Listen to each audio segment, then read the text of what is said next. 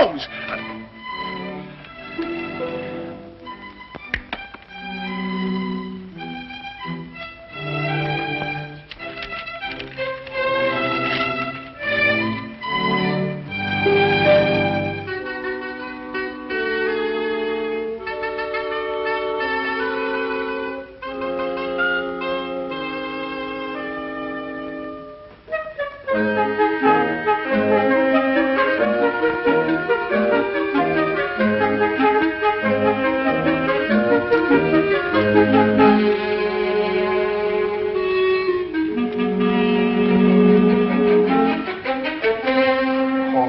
May the saints above see fit that he comes back in time.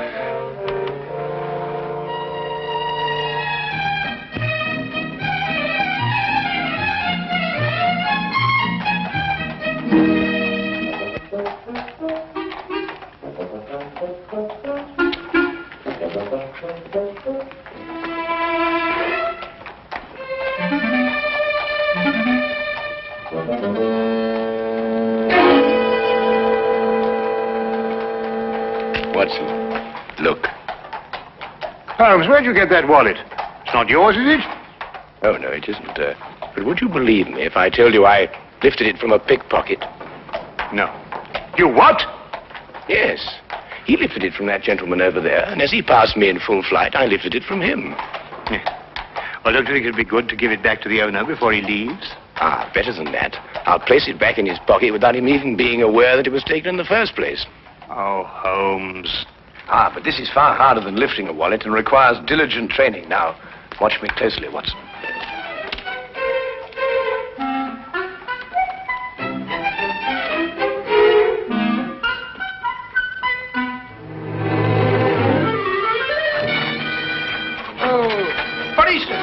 Hey, Watson! Watson! Hold on, Tim, I'll fetch the police! Hey, Watson! Police! Police! Hey, Watson! Sure. Sure. You were very lucky. If Lestrade hadn't come into the office at that moment, you'd still be in prison. Well, I got it and something went wrong. Probably a little more practice was all I needed. I suppose you haven't considered the other alternative. Of behaving like a perfectly sane, normal human being. Instead of going absolutely mad all over the... What on earth? Well, who is he? An Irishman by the colour of his shirt and the shamrock in his buttonhole. I'd also conclude that he was a typesetter by the ink-stained condition of his fingernails. Look, Holmes, that's neither here nor there. The man is in our flat. Do you know him? I've never clapped eyes on him before in my life. Hey! Hey! I don't like to disturb you, but... Hey, what time is it? 4 o'clock. Oh, good. We've still got 8 hours. Look, if you're a human being at all, you'll be helping me, Mr. Holmes. My name is Watson. Oh.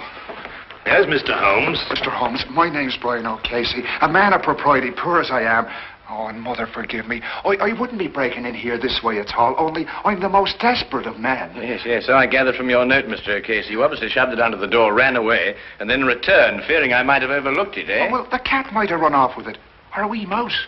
Oh, we haven't got a wee mouse here. Oh, well, you know what I mean. I didn't want to be missing you. Not with £8,000 at stake. So I came back here and I let myself in so that I'd be waiting for you. Yes, well, that's most understandable, Mr. O'Casey. Now, perhaps you'd like to sit down and have a rest. Oh, thank you very much. Do you know something? My heart's beating like a trip hammer. Yes, I expect it is. You were saying something about £8,000. Well, that's the amount that's due to me.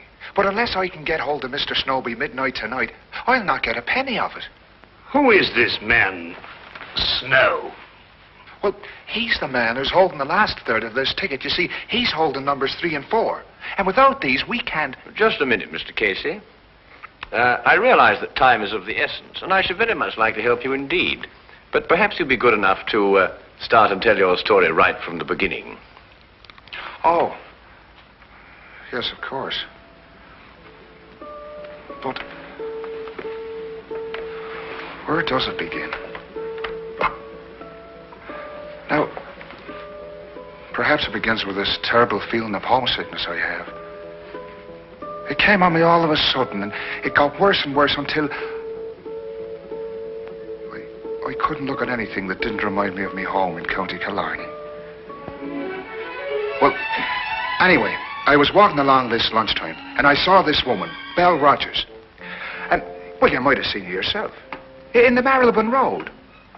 May the saints punish me if I'm lying. She didn't know me at all. But she smiled at me. I wasn't taught to be a fool. I lit off as fast as my feet could carry me.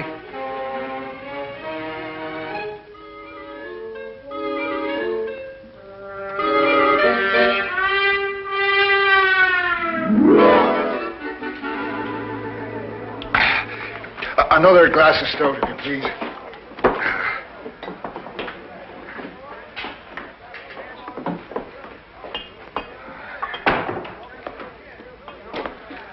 Brian O'Casey. I saw you in front of the bakery shop just now, but you got away before I could get your attention. Oh, hurry, Albert. What was the big rush? Oh, I'm telling you, Albert, a man has to look out for himself in this city. What do you mean? Look, as plain as I'm standing here, she smiled at me. Right out in public. Who? That's Irene in the bakery window. No.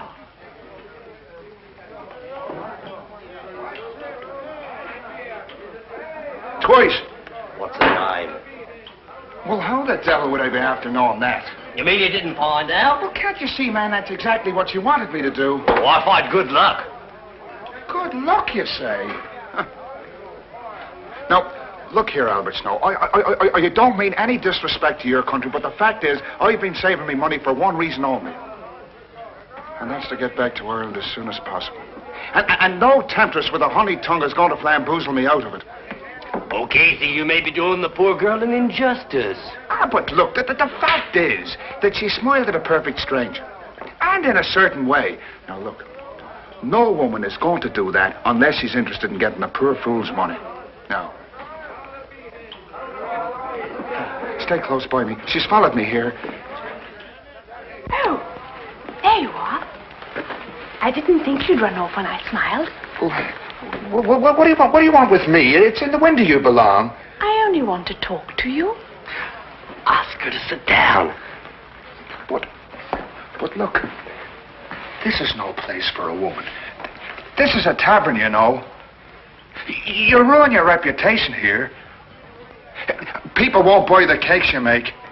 I'll only be a moment. Right here, Miss, Rogers. Miss Rogers. Belle Rogers. Now, there's a name for you. Beautiful. My name is Snow. Albert Snow. This here's my friend, Mr. Brian O'Casey. How'd you do? Come on, Brian, sit down. Oh. All right.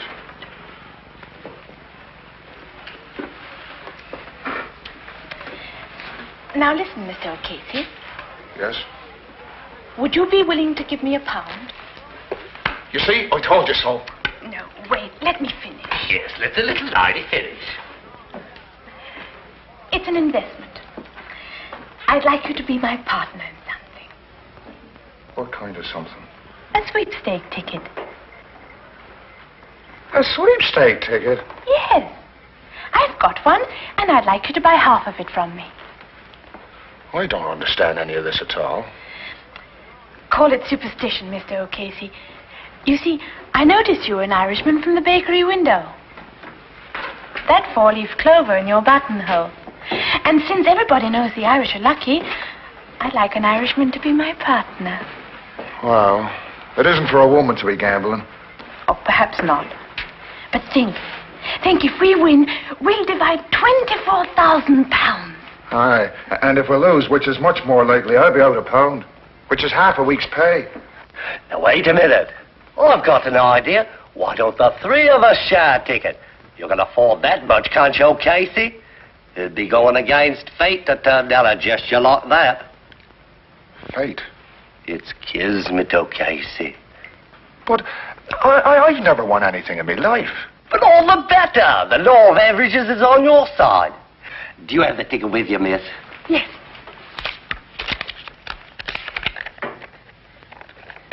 16634.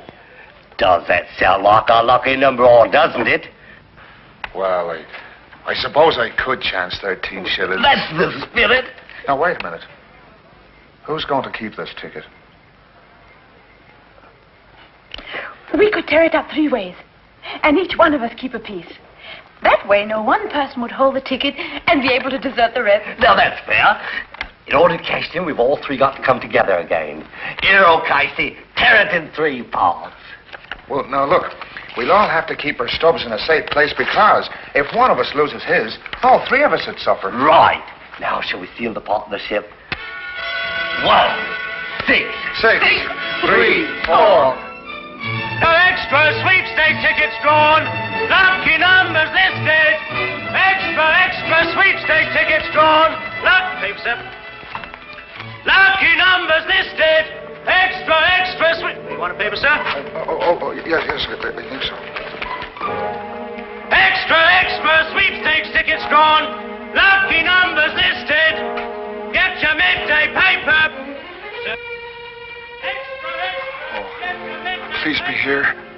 I know other people want to win as much as I do, but I'm hoping so much to see the Swords of Ireland again.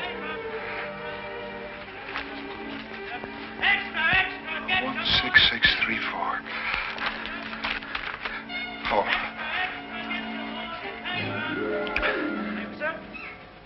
1, 6. 4. Oh, well, it's not the first one. Oh, well, maybe it'll be the second. No. Take it easy, Brian boy. There's still 5 more numbers.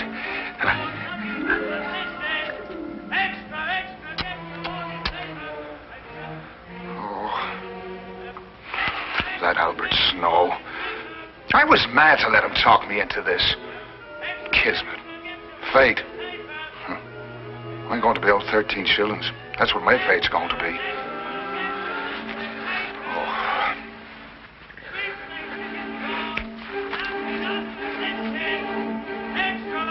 1, 6, 6, 3, 4. That's the number. That's a number. It's mine.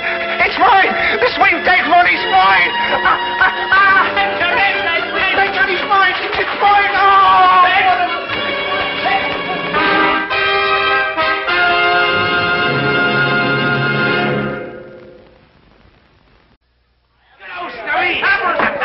Albert Snow, look. Our ticket's been drawn. Why do you think I'm treated? Hey, what are we going to do? Shall we sell it? Come on with the table. We'll have a meeting of the stockholders to decide. Right, wait till I get me there. I knew it, Mr. O'Casey. I knew we'd be lucky. You know, I was a fool not to be listening to you right off. It was like I said, O'Casey, kismet. Yeah. But sit down, everybody. Let's decide what our next step's going to be. The question which confronts us now is, shall we sell the ticket or hold on to it and go all the way? Burn Dream, our horses are 20 to 1 short, but he could win. I say, let's go all the way. Oh, well, I'm not that much of a gambling man myself. But, Mr. O'Casey, you just admitted you were lucky. You can't desert us now. Us? What do you mean by us? Do you mean you both decided already? Well, Belle and I have been seeing a bit of each other. Naturally, we speculated on what we would do if our ticket was drawn. Oh, Casey, wouldn't you like to be rich? Oh, well, sure, and I would, but... Let's put it to the vote. Majority wins. Now, wait a minute, Belle. Of course, we'd outvote him. But I think in a case like this, since we're all friends, a decision like this should be made unanimously. How about it, Casey? Come in with us.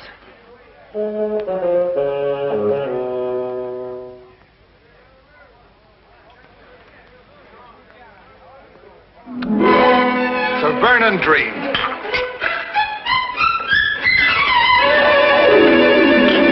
Hey, waiter, I'd have another beer, as long as he's paying for it.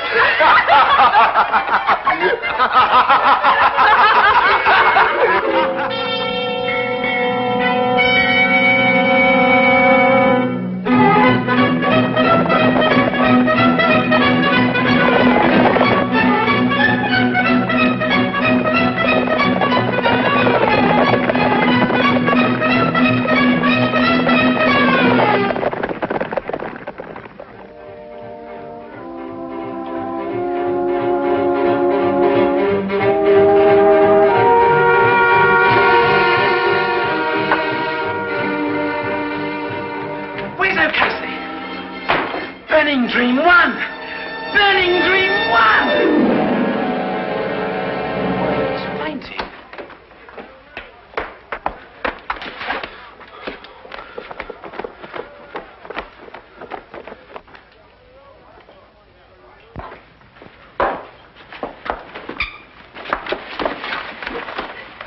How do you feel?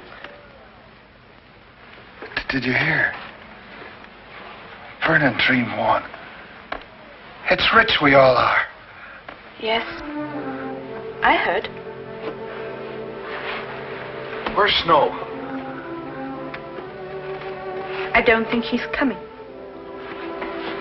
What do you mean he's not coming? He's got a third of our ticket. He has to come. I've been looking for him since last week, when he broke an appointment with me. Mr. O'Casey, he's disappeared.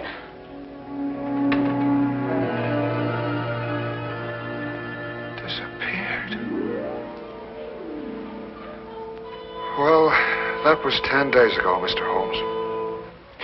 And disappear he has. Right off the face of the earth. And a third of the ticket along with him. I see. And now you only have until midnight to find him, eh? Well, that's when the ticket becomes invalid. At midnight tonight. On the dot. Yes. Well, that's serious indeed. I should say so. Well, look, do you think you can do something to help us? Oh, I was told if anyone could perform a miracle, 'twas you. Well, that's a little exaggerated, but I'll do my best. Where can I get in touch with you, Mr. Casey? Well, you'll be finding me at the Golden Coach Inn tonight. Miss Rogers and I decided to stay there until closing time, in case Albert should turn up. Oh, good. Well, I'll look for you there, then. Right, thank you very much. Oh, Mr. Holmes, I noticed you playing with those cards, and it didn't miss me glance that you made one disappear. Yes. Well, it's not very difficult to know once you've got the knack. Oh, I imagine not. Only, I reckon the lights ought to be kind of low, because I saw you put one right there. Oh, yes, that's right. Yes, well, a good day, Mr. Casey. Good day, Mr. Holmes, sir.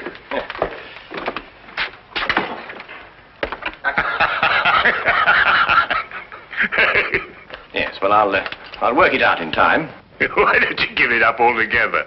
I was referring to the disappearance of Mr. Snow. Oh.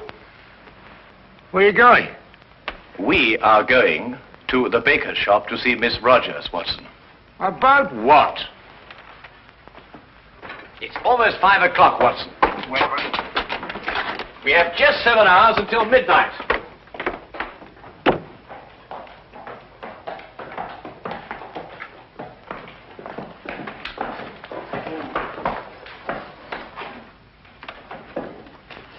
If I'm right, Watson, this won't take more than a minute.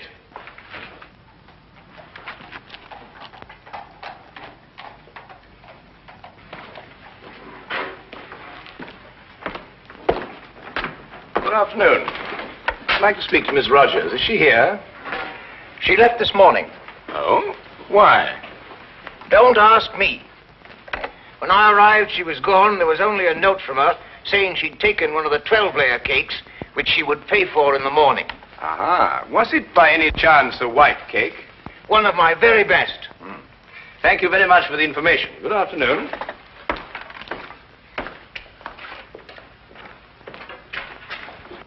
I was right, Watson. Drive on, cabby.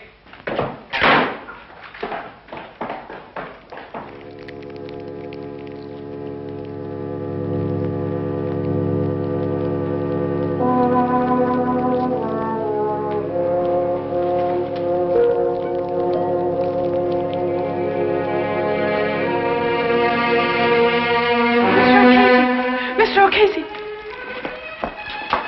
Oh, here. No, take it easy. Come on. Sit yourself down. It's all right. Oh, what's the matter? What's happened? The police. They found his coat in the river. Albert's. Yes, it was all bloodstained and there was a bullet hole in it. Oh, no. And the ticket's somewhere at the bottom of the river.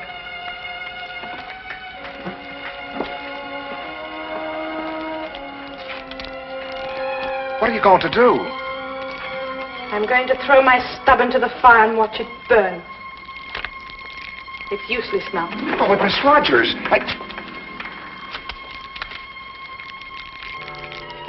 There. Now give me your stub. It was my idea to split up the ticket. I deserve to see my mistake all the way through. You may as well, Mr. O'Casey. With Miss Rogers' stub destroyed, yours, I'm afraid, has no value. But you told me there was hope. Yes, I know. I'm sorry. I was mistaken. You may destroy it now, Miss Rogers, if you wish.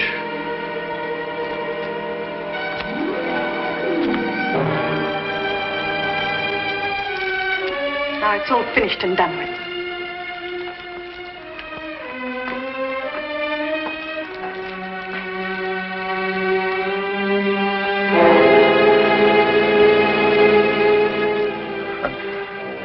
My hopes were so high of seeing the shores of Ireland soon again.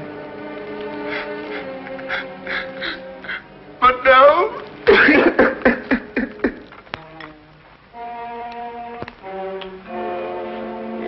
Yes, perhaps a little tea would improve your spirits, eh? I can still see the picture of those two at that inn. Take me a long time to get over that, Holmes.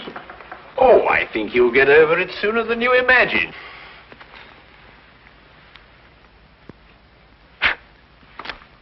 Holmes, what? Legerdemain, my dear fellow. The hand deceives the eye. This afternoon, after I left you, I palmed a piece of another sweepstake ticket on Miss Belle Rogers. Neat, eh? Would you like a little whiskey in your tea? It'll do you good, you know, and help you sleep. Blast the tea, Holmes. You're hiding something from me.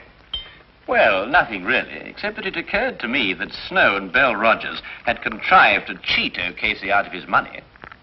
I was absolutely certain of this when we visited the baker's shop, and I found out that she had taken a large white cake.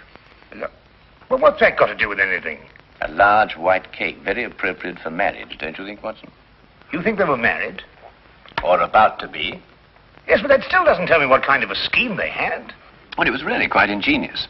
Snow would go into hiding, and at the crucial moment give the impression that he'd been murdered.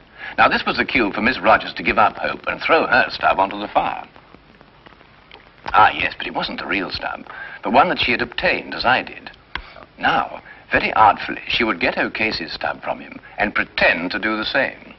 You mean she really kept O'Casey's stub and destroyed a dummy one? Huh? Exactly.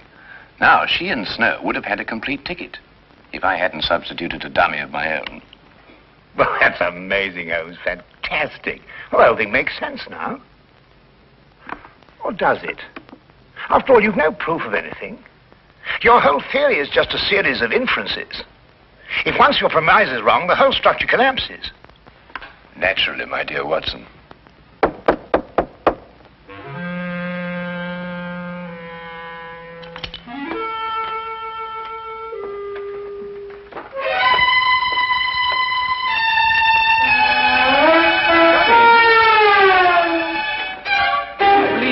Miss Rogers, and this is the missing Mr. Snow. I think you'd better fetch O'Casey now, Watson. I can't predict what his feelings will be when he sees you, but you know what Irish tempers are. Oh, I say, Holmes. Yes? Don't you think that Mr. O'Casey's third share is worth at least half? Oh, yes. Yes, quite right, Watson. At least a half.